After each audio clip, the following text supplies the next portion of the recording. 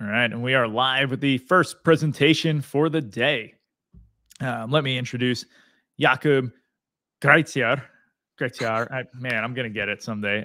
That's good. That's good. Yeah, we'll roll with it. People slaughter my name all the time, and I feel like it's super easy. So, but he is the content marketing manager at ZenPilot. Actually, if you guys want a good episode on just like content marketing, go listen to Agency Journey podcast where Kuba was on there. Talking with Gray, and it was actually a very insightful episode for seeing how you guys are approaching content and like being able to use like internal team members and how they're thinking about it and promoting their stuff.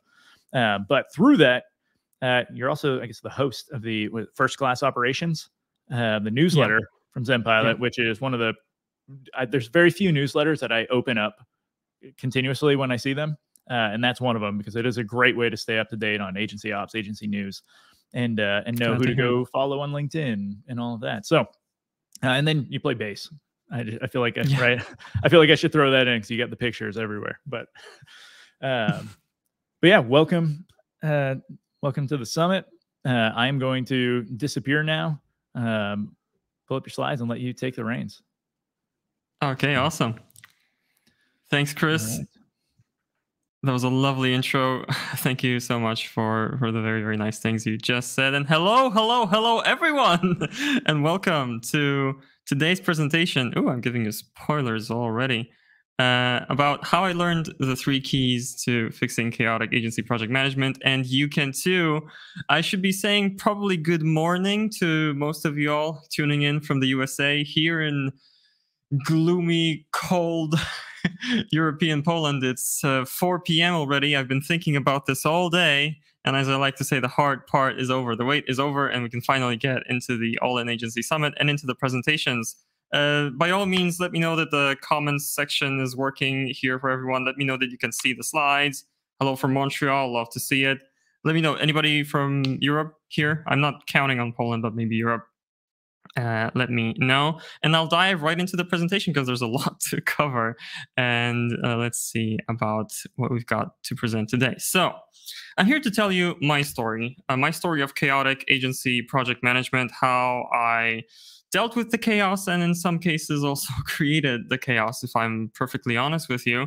And I wanted to start this story by giving you a couple quotes. The quote on the right you can read for yourself. It's from Zeb Evans, the founder and CEO of ClickUp, and it's about what ZenPilot does. We're a ClickUp solutions partner. I wanted to focus on the quote on the left, which is from Jocko Willink, former Navy SEAL officer, author of Extreme Ownership. Anybody read that? Let me know in the comments. I really recommend the book. And it really spoke to me as I was preparing this presentation for you today. Let me read it to you. One of the key qualities a leader must possess is the ability to detach from the chaos, mayhem, and emotions in a situation and make good, clear decisions based on what is actually happening. Now, why this quote is, this is precisely what we will be doing here today for the next 30 minutes. We will be detaching ourselves from the chaos and the mayhem, the day-to-day of your project management system, taking a step back and trying to look at it with, a little more of a clear view, a little bit more clear-headed, with fewer emotions. And I hope I'll give you an opportunity here today to take a look at your project management system, whatever it may be, and through the lens of my story and the best practices that ZenPilot teaches and preaches, you'll be able to see, the gaps in your own project management system. Hope that makes sense to everyone.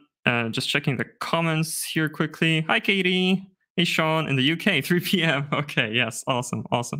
Okay, let's keep this show going then. So, as a brief intro, yes, hi, I'm Jakub Greitziar. My friends call me Kuba, so you all can call me Kuba too. I'm here representing ZenPilot as their content marketing manager. ZenPilot, very briefly, helps agencies build more productive, profitable, and healthy teams by streamlining their operations. We do that by helping you take care of the 3 keys to clarity in your operations, and primarily the tool that we use for that is by helping you build one unified work system on top of ClickUp. We'll talk about ClickUp more in just a second. We have over 2,700 happy agency clients. And if nothing else, if you really have to dash here, I really recommend that you check out our YouTube channel, where we have both a ton of great ClickUp tutorials from our productivity professor, Jeff Cypher, as well as, Chris already mentioned this, episodes of Agency Journey, our favorite, the podcast that we create where we interview great agency leaders. And sometimes, yes, it's one ZenPilot person talking to another ZenPilot person. A lot of it is run by Gray McKenzie, and you can learn a lot about agency operations in general, not just ClickUp based on that. And finally, I'm just going to let you know right off the bat, there might not be a lot of time left for Q&A for this session. The slides are pretty packed. So if there are any questions, I'll try to grab them along the way. But I invite you to chat me up later on. You can find me on LinkedIn, or we can find ourselves in the networking section later and talk about anything that piqued your interest. So finally, I like to follow the bottom line upfront approach. So I'm not going to keep you too long in the dark in terms of the 3 keys. And so leading into the story that I'm about to tell you, it starts with a project management tool. That tool is ClickUp. A lot of you probably heard about it. I don't think a lot of you were using it back when my team was using it, or back when ZenPilot was first starting to experiment with it. But the tool is not everything. You also need to take care of the other 2 keys, which are the processes and the habits. And only that creates clarity for your organization, clarity in who does what, how things should be done to get them done the right time, the right way every time. And yeah, I mean, this quote here is from somebody who you may recognize. So we'll be diving into the 3 keys, but first I'm going to tell you the story that I went through, which I think you'll also see a lot of. I think you'll see that there's a lot of stuff there that you'll find familiar and recognizable. Quick check of the chat. Carl Sakis, hello. Well, okay, you're one of the speakers. That makes sense. Hello, Rob, Mia, Wesley. Yes, all good. All good. Great to see you all here. Okay, let's keep moving.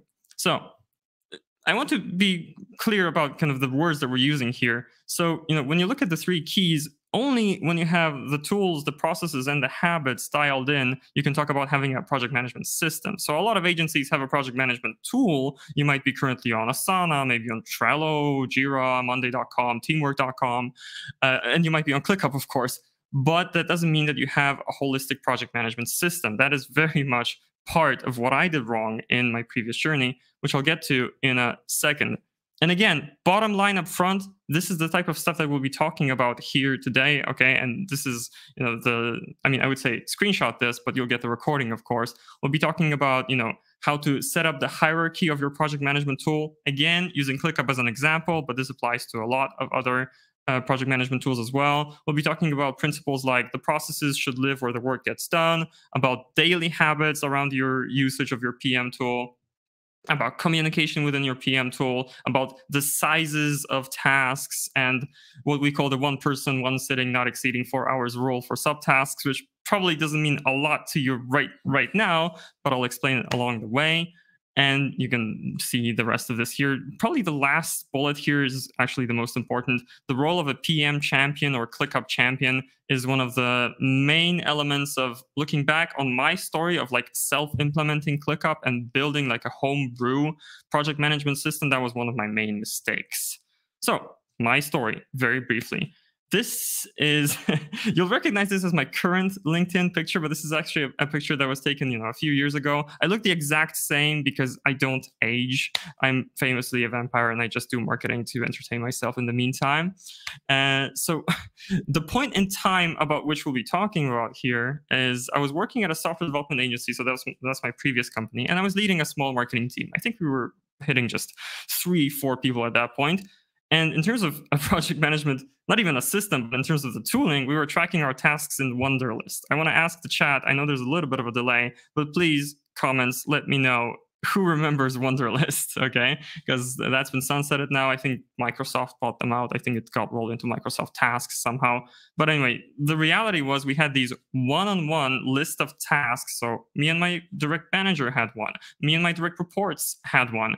But there was no common system. Like there was no visibility into who was doing what, not to mention, due dates, commitments, capacity, nothing of that sort. So we really needed a new project management tool. Checking the comments quickly for Wunderlist fans. Maybe it's already too far in the past. So what we were looking for in our tool is we really needed to answer certain project management questions. As I look at this list with you here right now, I want you to look at these questions and not just ask yourself if your current project management system is answering these questions, but also I would love to know in the chat which of these questions you're the most unclear on right now. The way you're tracking work at your agency right now, which of these right now is the most lacking? So we needed to find answers to questions like who's working on what, the basics. When will a certain deliverable be delivered?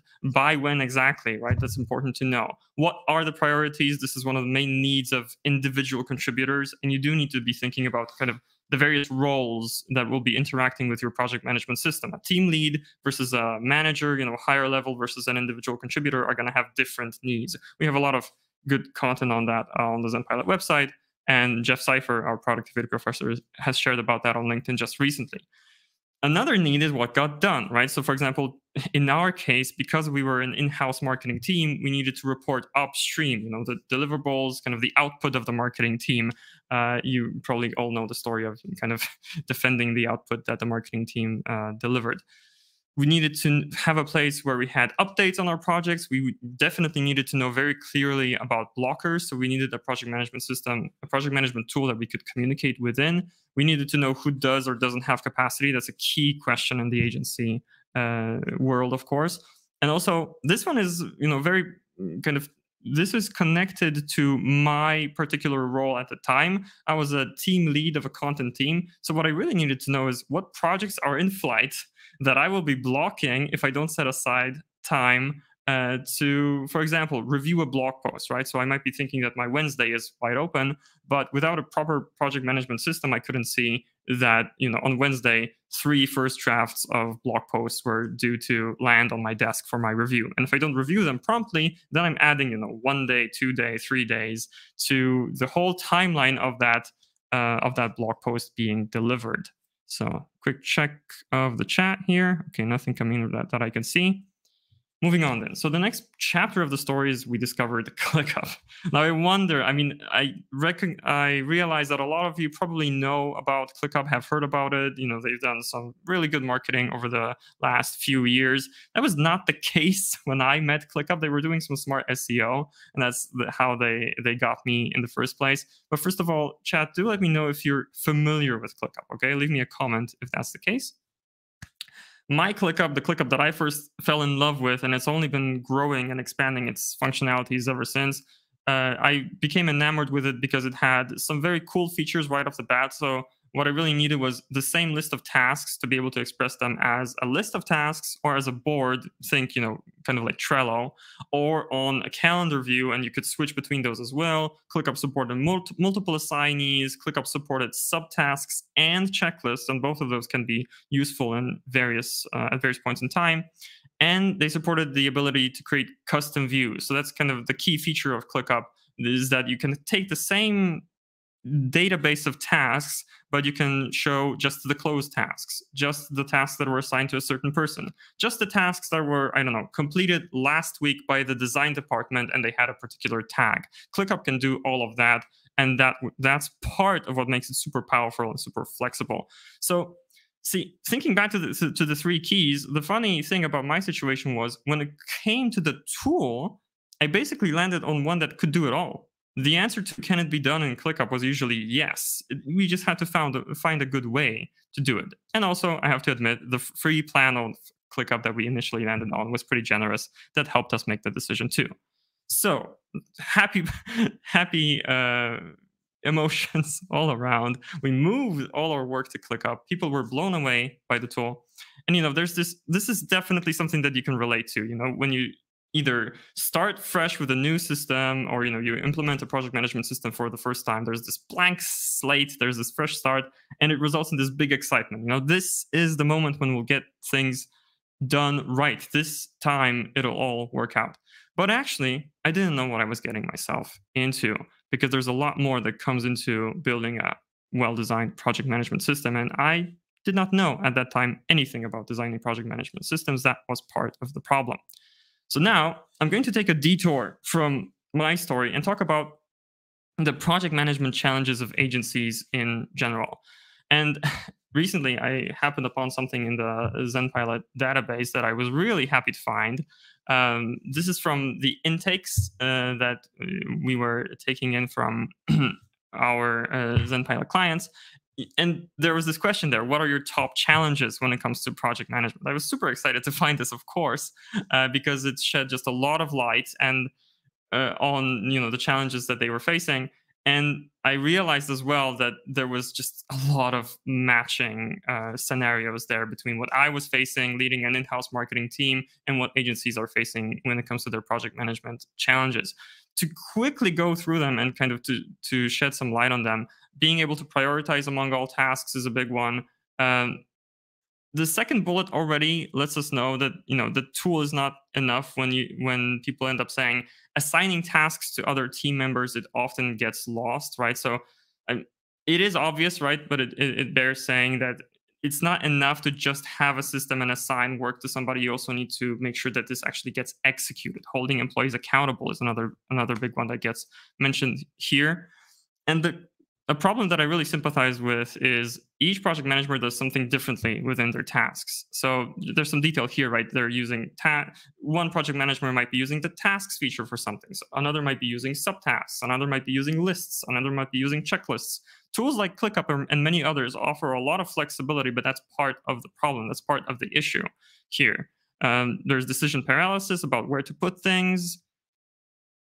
And then another scenario that's an anti-pattern is when project management tends to fall to each individual teammate. And do let me know if any of this kind of sounds familiar, rings a bell, is relatable to you.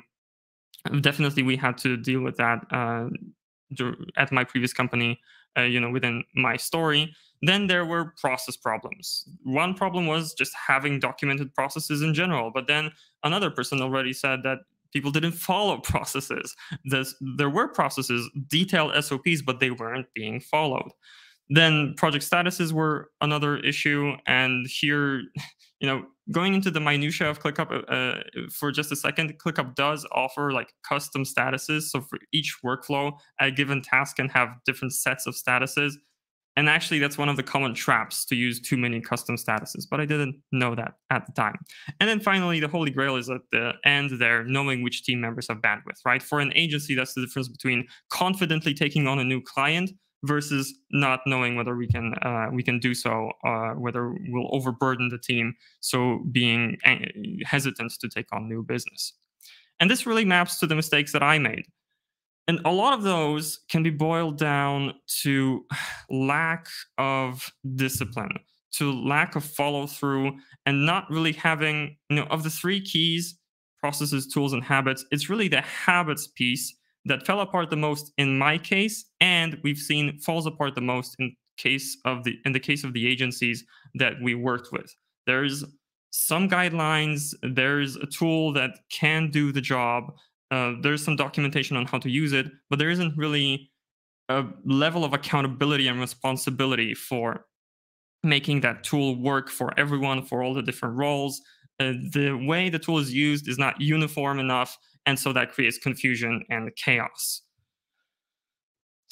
And the reason we never properly addressed our issues in the case of my previous companies is because I never learned the best practices. This was a case of me trying to go kind of the DIY route, right? Trying to learn things on my own. And that's all well and good. And I'm glad I went through this journey.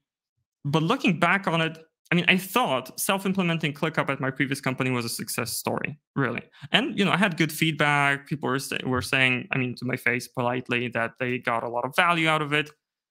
Knowing now what project management can look like when you really do it right, I realized that I didn't implement the best practices. I didn't know them. I didn't even actively enough seek them out. And because of that, I created confusion for my team. I slowed projects down. I created anti-patterns, like we had this weekly meeting during which ClickUp was updated. But unfortunately, that really incentivized people to update our system just on Monday on that one meeting. And then for the rest of the week, the system went into disarray.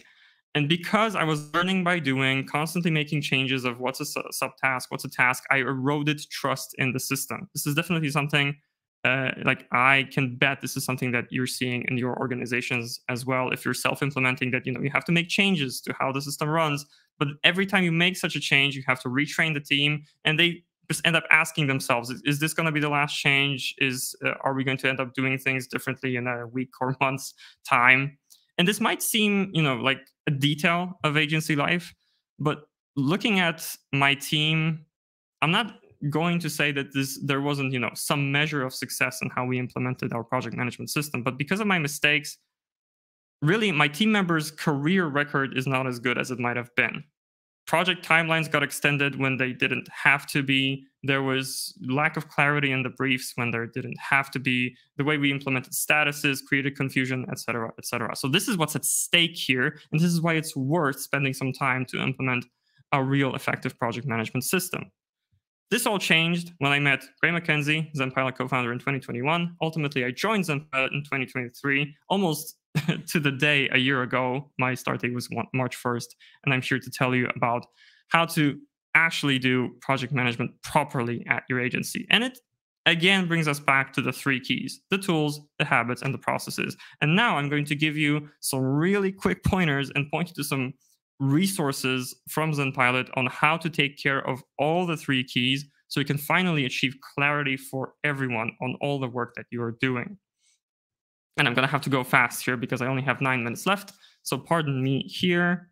Okay, checking the chat just one extra time.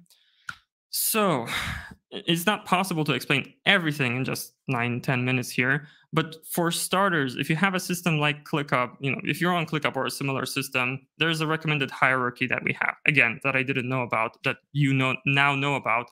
And the hierarchy starts with 4 main spaces. Spaces are like the biggest bucket that you can have for tasks within ClickUp. Under spaces, you can have folders, then lists, then tasks, then subtasks, etc.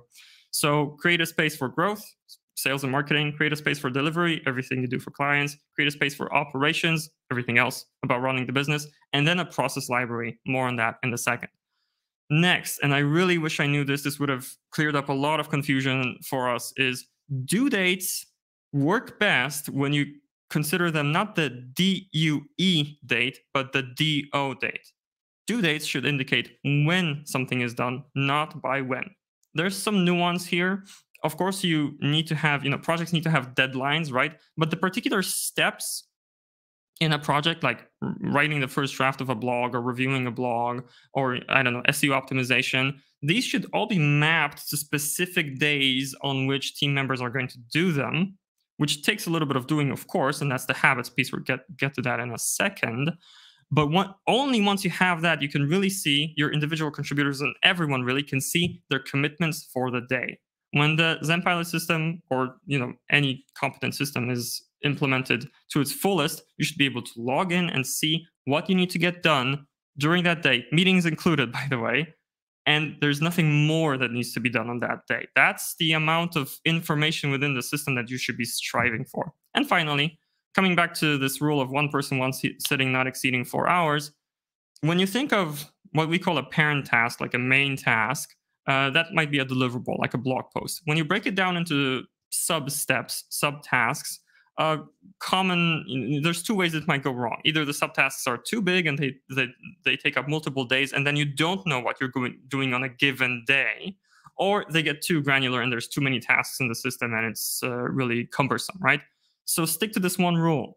A subtask, a step within something like writing a blog post, should be able to be completed by 1 person in 1 sitting and not exceeding 4 hours. So for example, for me, writing the first draft of a blog post often takes more than 4 hours. So I have one subtask that says, write first draft, first sitting, and then another subtask scheduled for example, the next day, write first draft, second sitting, and you can stick to that.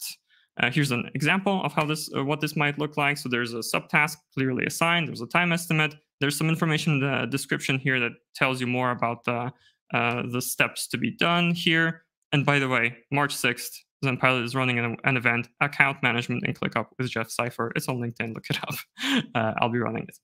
So that's tools. For processes, the process should live where the work gets done. Primarily, if you're on ClickUp, this should be on ClickUp. And what you should do is to build out a process library.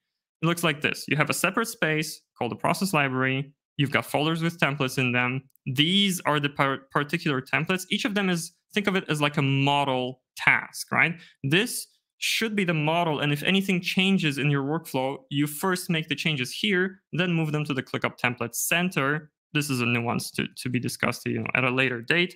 This is what one of these model tasks looks inside, and where the magic really happens is within the subtasks. You go deep on those. If there's anything that needs to be done by multiple people, every person needs to have a separate subtasks. If it's possible something might happen on separate days, it should all be separate subtasks. One person, one sitting, not exceeding 4 hours is the rule.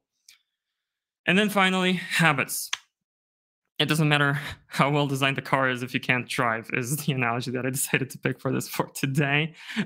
So you really need to know how to run the system. I could give you a workspace with a perfectly configured, ClickUp system, even including all of your work. But if you don't have the right habits, if you don't have the discipline to update it every day, it will fall into disarray. And this is the key part that agencies are missing.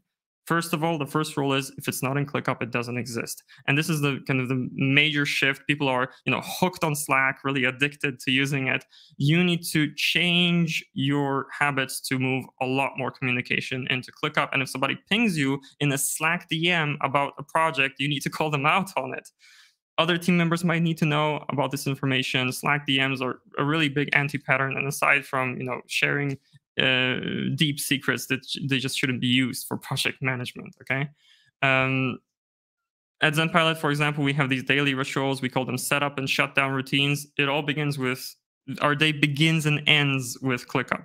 Begins with cleaning up our ClickUp tasks, making sure that the plan for the day works. If my work for the day suddenly exceeds 8 hours, I know I've got a problem and I need to move some things around.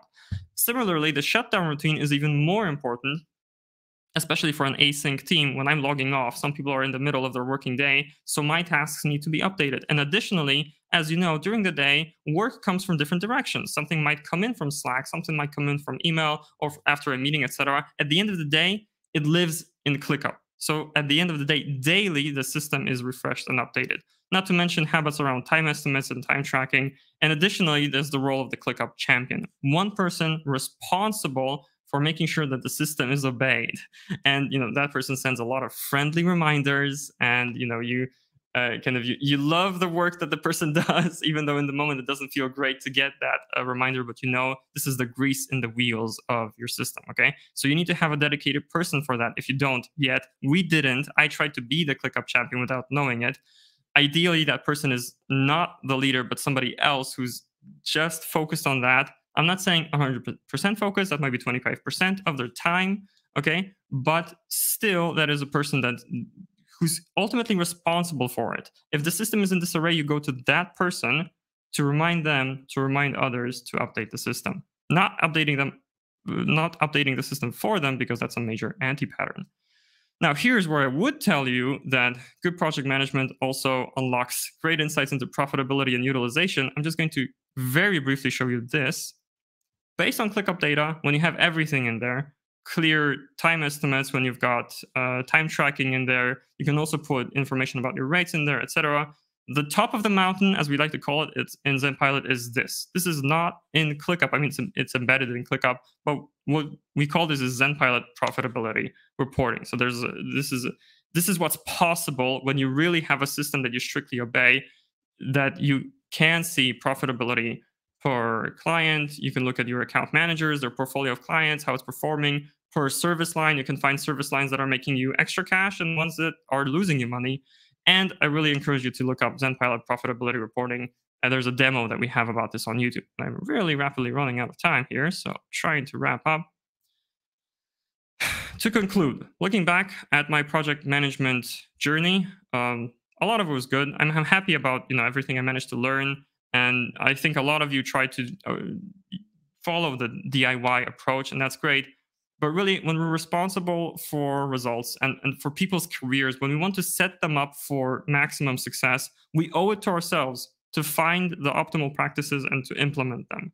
And the ZenPilot system is one such set of best practices that you can go and implement.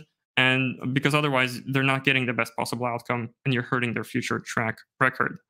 And working with an external company like ZenPilot or many others might be this kind of push of external accountability that you need for these changes to finally stick. A couple links for you to finish up if you want to see the state of your project management at your agency right now, go check out the Project Management Health Benchmark under this URL, tools.zenpilot.com/pm-benchmark. And finally, if you want to hit the easy button on all of this, if you want to find out how you're doing on your agency operator scorecard in terms of utilization, where you are, when you want to be, target rate, where you are, when you want to be, let's get started on that. Go to zenpilot.com/call, meet our team of experts, and we can help you take the journey to clarity in all 3 keys: processes, habits, and tools. And this is my last slide. Thank you so much for the time today. I invite you to connect with me on LinkedIn. By the way, if you're looking to explore the ZenPilot system in more depth, get the ClickUp for Agencies guide. It's on zenpilot.com under resources, easy to find. Again, inviting you to check out our YouTube channel. Lots of great stuff there and much deeper tutorials than what I managed to present here today. And finally, any additional questions? Like I said, Q&A, not much time left for it, overtime already, but you can find me on LinkedIn and contact me, jakub@zenpilot.com. You can find me there. Thank you so much. Right. You can blame the going late on me not being able to pronounce your name and trying to figure it out. So right on time. If anyone wants to reach out to Kuba, so one, you can do it within the chat, within this community back in the lobby. It's all right there. You can find him. You got his LinkedIn information and all that as well. So if you didn't catch a slide, we're going to have recordings of all the presentations so that everybody can jump in, grab those, share them with your team, do all the good stuff. But Kuba, thanks for joining. We're going to wrap this one. Thank you, Chris. And then move to the next. This was fun. Yeah, thanks.